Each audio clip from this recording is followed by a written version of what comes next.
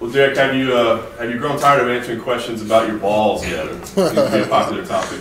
No, my balls can never be enough. We can always talk about that, though. Let's talk. I mean, after your last fight, I mean, an incredible comeback, of course, but physically, how are you feeling after that? I mean, that was not an easy fight for you. You got rocked a couple times. You got tested all the way to 15 minutes. I mean, give us an idea how you were feeling physically after that fight. I was feeling relieved that it was over with. You know, I was happy that I got the win. My eyes was a little messed up. It just felt like I had soap in my eyes the rest of the fight whenever I got hit in it.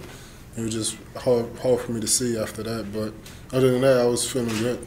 Did you ever figure out what exactly? I know we watched the tape. Was it a poke or was it a punch? Do you know what? I haven't watched the fight since. I watched the post-fight, but not the fight. So. Yeah. What did you do after the fight? I mean, did you take a couple days to relax, to celebrate? I mean, give us an idea kind of what it was immediately after the fight. We went to the Hakkasan. We drank a little bit, snorted a few lines to help my weight stay down. Sure. As you do. Yeah. Other than that, it was good. Everything's good. Well, talk about how then it goes to you fighting for a world title, because it was funny. I mean, in the immediate aftermath, you were joking a little bit, saying that, I don't even want that fight. It doesn't even make any sense. So how did this all come together?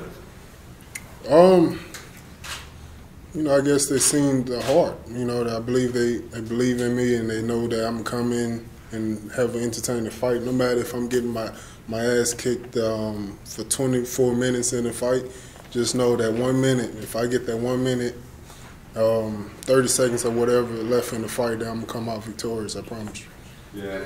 You've always said throughout your career that I don't even do this for titles. I do this for supporting my family and to take care of them. But now that the title's on the line, does that attitude change at all? Just not just the title on the line. Whenever I signed my contract and seen the zeros, then it was like, okay, I can start training now. Before, like I told y'all before, I don't stay in the gym like everyone else does. All my opponents, it's pretty obvious. Like after the fight, I'm laying out on the floor. I'm tired, ready to go sit my ass down somewhere. And but this fight right here, I really been training all day long, drinking more water than I need to be drinking, and just really taking it more serious. And it's not gonna be no excuses for myself. Win, lose, or draw, you will see all my all. Well, overall, Derrick, what's been the reaction from that post-fight interview that you had? In particular, the Donald Trump thing. Was that just, did you just come up with that off the cuff? Had you thought about that beforehand? No, it just, connection it was just freestyle. Me and Donald, we talked about that before back in the day when we used to golf back in Houston. And it was just something that I told him I'll mention him no matter what, no matter how bad everything's going in the U.S. That's all. So you had a conversation with him? Yes. You really did? I mean, that no. Wasn't... a second ago. No, it's just whatever. I just say whatever. It's always the same thing with you guys. Y'all ask the same questions. So I just get tired of answering the same stuff all the time. So I just say whatever I want.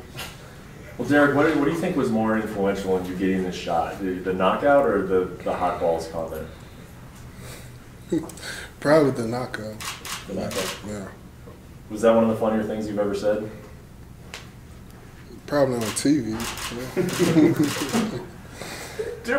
Before this fight was announced, you said, because the DC's got the Brock Lesnar fight lined up, and you said, listen, man, I think the only reason they put this fight together is if he assumes that he's just going to run through me, or even the UFC may assume that he's just going to run through you. You said that right before it was announced. So, is that the way you're coming to the table? You feel like the UFC, DC, they feel like you're not really a challenge?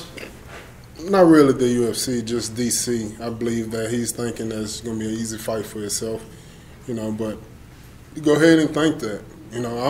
It's crazy that I even made it this far with the type of training that I have been putting in before each and every fight. I really don't, like I said, I'm serious. I don't stay in the gym all day like just about all my opponents do.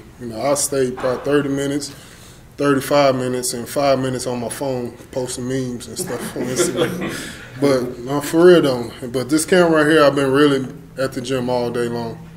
Okay, so the 30 minutes, I assume that was one of your classic jokes. You really only put in 30 minutes a day? 30 minutes. My coach is busy, you know, but we've been stepping it up. We've been doing a lot of crazy stuff that I don't like, but we still been doing it. Are you going to come in with a little chip on your shoulder knowing that DC is probably looking at you as an easy payday? Oh, not at all. I always come in with a chip on my shoulder with any guy I'm fighting anyway, because I feel like they're trying to take my life away anyway. So that's what I always think about whenever I step in the cage. It's always life or death situation to me. Let me ask you, if you're a professional athlete and you're a dangerous guy in there, and this is what you're doing for a living, and I just wonder, why would you only spend that short a time at training? Why wouldn't you take it more serious? Because then you would know that you gave it 100%. Yeah, so that's one of the reasons why I didn't 100% retire, because I never gave myself a 100% chance, even in the training and stuff like that. I wanted to see what it's like to really train like a mixed martial artist and go out there and perform like one. And so I believe I'm heading that way now. Derrick, you talked to me ahead of your last fight about your back problems and the rehab that you've gone through with it. Ahead of this fight, are you able to do any of that? I mean, is there even time? Oh, my back is good right now. Still day by day. It hasn't been hurting so far since my last fight. The injections that I got, I believe, is still working pretty good. And how do you prepare for this Olympic caliber wrestling that you know you're going to have to face with Daniel Cormier? You're bringing in somebody kind of like build like him, that has the same kind of pedigree as him to prepare? Oh, not at all. You know, just as long as I'm 100%, I'm in good shape. I don't care what he could do or what he thinks he's going to be able to do. I'm just worrying about myself. I don't care. Derrick, you were medically suspended by Nevada after the last fight. What was the process of getting that cleared? Because I think it was until November 6th, then the fight's November 3rd. So do you have to go through like Nevada to get that cleared? The medical suspension? What was that process? Did you have to go to a doctor? They had some like paperwork over Yeah, I went to the doctor, got everything cleared, everything checked out pretty good. Basically saying that I'm good to fight, my health and everything's good. My heart is better than what they thought it would be, and I'm in great shape. Do you feel like you'll be 100% going into this fight? I will be 100% going into this fight. DC said that he's not going to be 100%. He has a bad hand. Is that a mistake on his part, do you think, to go into a fight with you with a bad hand? I go in every fight with a bad back and overweight and damn near diabetic. So it doesn't matter to me that he's coming to fight with just a bad hand. That's a good thing for him then. Derrick, is this more an opportunity that you really want, or is this one that you just can't pass up? It's just one that I can't pass up, because I know it's a lot of guys in this division that probably deserve a shot more than I'm getting, you know. Then I probably don't deserve a shot more than Stipe should have got the shot, you know. But, you know, ain't no telling when the next time I'm going to get this opportunity, so I had to jump on it anyways. And as a guy who has talked about, you know, the money and the reason why you do it, like, is this paycheck significant enough that this could be your last fight? No, I don't think it would be my last fight, but the paycheck is pretty good. Can you compare it to some of your others? Like comparing to other ones you've received, how big is it? Oh, it's probably more than I made this year already. What did it mean for you in Houston when the hurricane relief and what you did there? I mean, you jumped in. You went down and you made it happen. You made good things happen down there. And now you got a hurricane, and obviously the one in Florida, they're going through that, so it's on the minds of people right now. But that was important to you, wasn't it, to go down there and do that? Yes, for sure. It was just one of those situations where my neighborhood didn't flood, but the people around my neighborhood flooded, and I just didn't want to stay in the house all day and not doing anything and not helping no one and stuff like that. And plus, I have direct TV, and so any kind of rain or wind or something like that, it'll mess your TV up. So I couldn't stay home and watch TV. So I just wanted to go out and help whoever I can and don't be bored. But you did. I mean, you physically got out. You got the truck out. You went and helped people. Like, yeah, for sure. Hands on. The first day it was just like, okay, just help the people in my neighborhood and surrounding areas. Then a few days later, I'm just start going miles out, and like a week later, I was start going to a different city that was close by. You keep in touch with any of them? And do they follow your career? Keep in touch. Yeah, I keep in touch with Trader Troop. He always keep me up to date with everything and how much he appreciate my help and stuff like that too. Is your eyes are red? Is that still residual from the fight from 12 days ago? Or? No, I'm just leaving Joe Rogan's show. I'm a little high right now. Nah. Nah. Yeah, it's from the fight. Are the Astros going to come back from a 3-1 deficit? Next question. Yeah, we got it. Tonight, right? Tonight. Yeah, we got it. Derrick, is the vision impacted at all? I mean, like I said, the redness, is it just on the surface? I mean, is the vision impacted at all? No, it's no blurry vision. I can still see. Yeah, see, you lost a little weight too. You know, you don't got the blue shirt on today, but I can see pretty good. Yeah, you got the vision now. I want to ask you too. You know, since this fight was announced, people went back to that press conference interchange that you two guys had. I want to ask you what happened backstage. You know, DC kind of put it out there that you seemed like you wanted to knock him out, and you know, you made the joke about the chicken and that. But what happened backstage? I mean, were you trying to get into his head a little bit, or let him know that hey, I'm coming for you at some point? Yeah, because it was the perfect time. It was just me and him in the hallways, and so I just told him I'm coming for that belt, and he chuckled or whatever, talking about you better work on that cardio. I said, shit, don't worry about my cardio. I got that. And that was about it. You think you don't think he took you serious at that point? Oh, if he don't take me serious, it's a mistake. You know, I want him to take me serious. I don't want no excuses or nothing like that. And I just really can't wait for that night anyways. Derrick, the memes and the videos you post on Instagram, where do you get those? Do you like seek those out? Do people send them to you? Where do you get all these? I don't know, it's on the internet. I don't know. So you just go on the I just find whatever I think is interesting to me or funny to me and just post it. You know, even if it's cringe, and I just still post it. Derrick, you said it's crazy that you've made it this far considering how little you train, I guess. How do you think it's happened? Why do you think you've had so much success? I believe really it's just my heart. I got probably the most heart than any guy that's in the UFC. I believe it's my heart and my power. If this opportunity hadn't come up, like what would you be doing this week?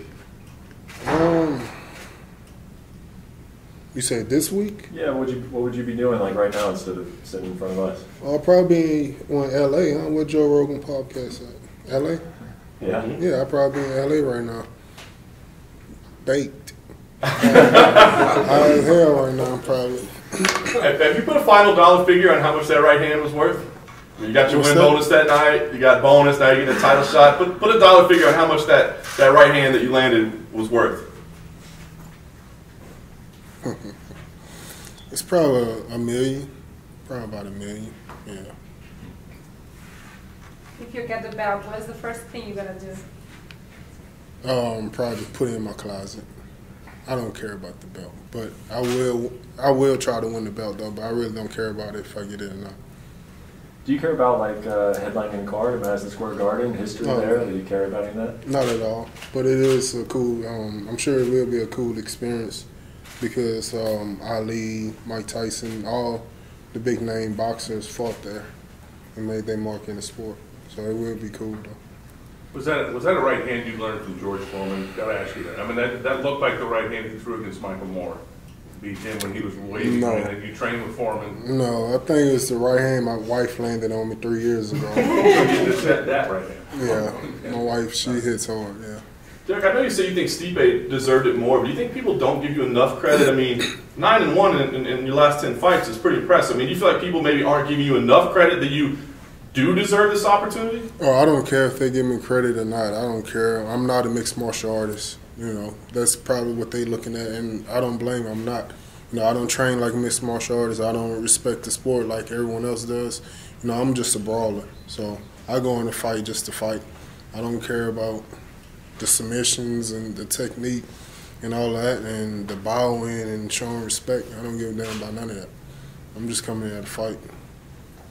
After the knockout and the post-fight speech, does anyone reach out to you? Any celebrities? Anyone tag you on Instagram or social media that you thought was cool and unexpected?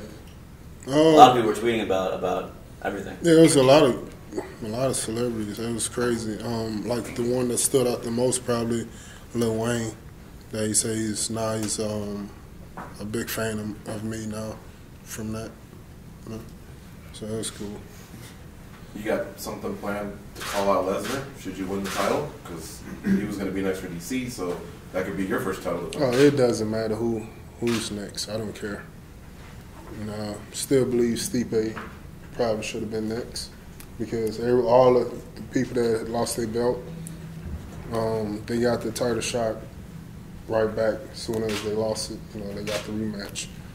But it is what it is. But I'm happy. I'm grateful for the opportunity. But going back to what you've been stating, you fight for the money, and the Lesnar fight would be bigger. Yeah. Than Miocic. Well, if it was Miocic or Lesnar, that's fine. You know, whatever the UFC want to pay me for, that's fine. I don't care who's next. Do your kids recognize or realize how big this fight is for My Dad? kids Are don't. they saying anything? My kids don't give a damn. My kids make more fun of me than the social media people that's trying to bully me on social media. My kids, the one, they always making fun of me, so it don't matter.